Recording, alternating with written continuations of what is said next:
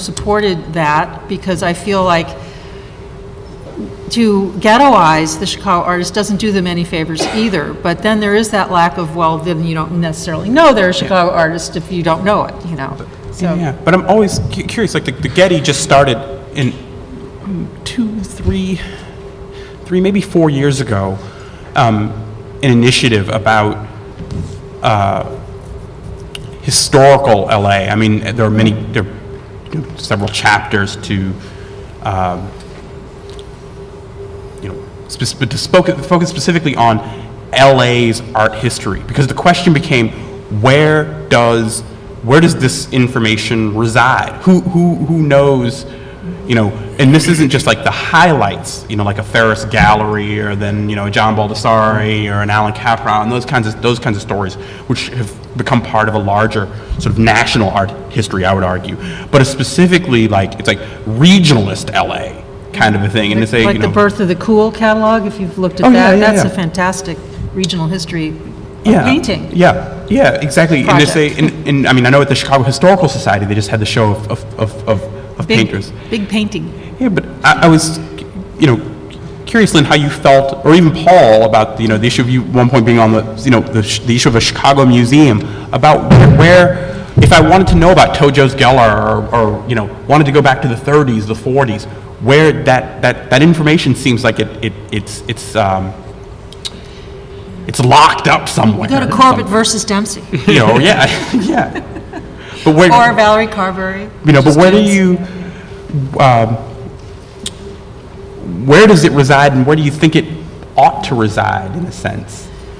Paul, do you want to talk about this? I mean, I think you need a repository. I think there's a reason people live here, and I think it'd be a good idea to be able to augment that and show people that information.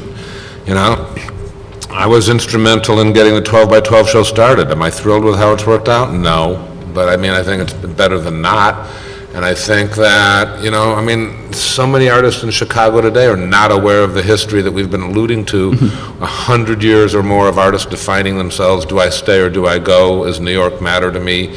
Etc. I think it's important to look at that stuff so that artists today can progress through their issues more quickly than if they have to repeat those mistakes. Keep reinventing the wheel.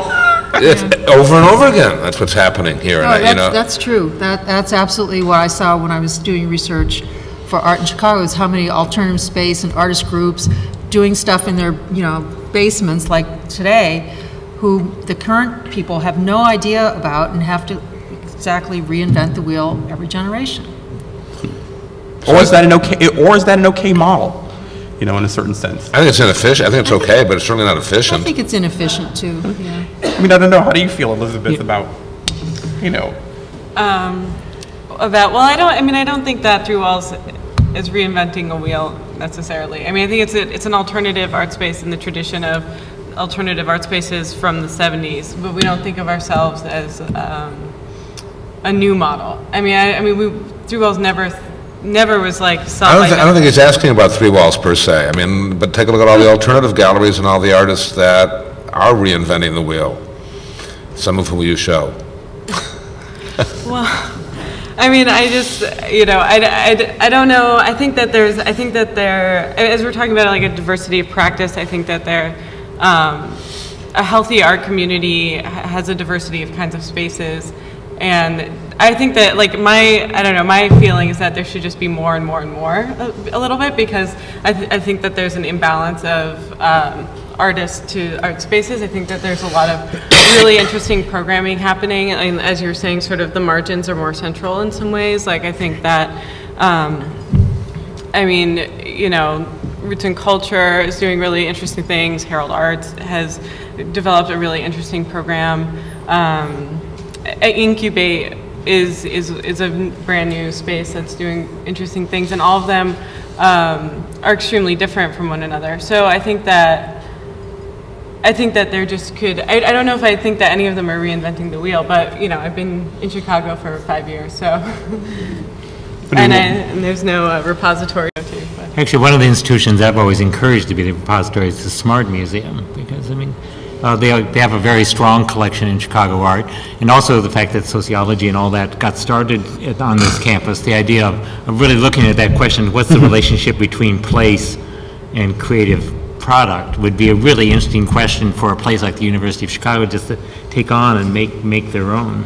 Yeah, one of the problems at the MCA is that our mission does keep us very contemporary, so things much before 1945, whether they're Chicago or elsewhere, are just not what we're going to be showing. So to honestly represent the entire history, which I think the pre-war history is very apropos, it can't happen at MCA as we're currently constituted.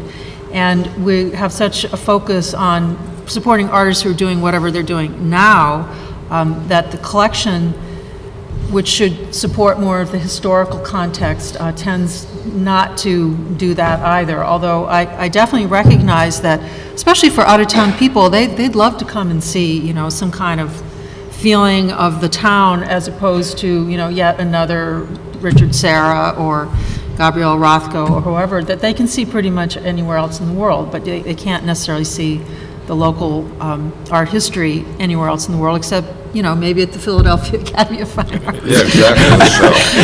Is that where that show was mounted? The other Art in Chicago show was mounted there. I think I've seen I can't believe they used the same name as my show, but or the Smithsonian actually has a pretty interesting collection. The Smithsonian Museum of American Art, as it's now called. My sense is that our ability to retain information is about 100 years, and that art, at least that's as far back as I can go. You know, I can go back to 1913, and I can trace that everybody's repeating everything. And I'm into mentoring, and I'm not seeing a lot of potential mentees as eager about it as there are potential mentors, certainly in this room. You know, and there's an awful lot of older farts who have the ability to share information and knowledge about things that aren't right there in the textbooks that peers and, you know, new kids are totally dealing with today. You know, and if we look at, you know, like Obama's being sworn in with Lincoln's Bible, but, you know, somebody had to go find out how often it's been used, etc. It's really hard to get old information, but, you know, I think we need to take advantage of our, you know, the people in our society who know it, most of whom have the time and ability to share it. Yeah, and actually something I wanted to say is that the history as it is here in Chicago is extremely fragmented among institutions. I mean, the SMART certainly has it. The Hyde Park Art Center's history is amazing. The Harold Washington Library Special Collections has an amazing repository of Chicago art history. But yeah, the Chicago History Museum has a certain type of painting that they've collected over the years. But yeah, there is no one central place where you can kind of go and see it all. Yeah, so Suzanne has asked me to speak specifically on behalf of the Renaissance Society. I'll take on its role. Yeah, I use that book all the time, the 75 years, was it?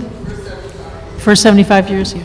Yeah, but certainly as a membership organization, even early on in the history, if you went through those membership shows, the number of Chicago-based artists who passed through, you know, I mean, is incredible. In fact, I mean, just a couple of weeks ago, somebody called to ask specifically about this list of artists, and I was sad to say I couldn't give them more information about them. And they were saying, "Oh, I think they're from Chicago, though. I think they're from Chicago."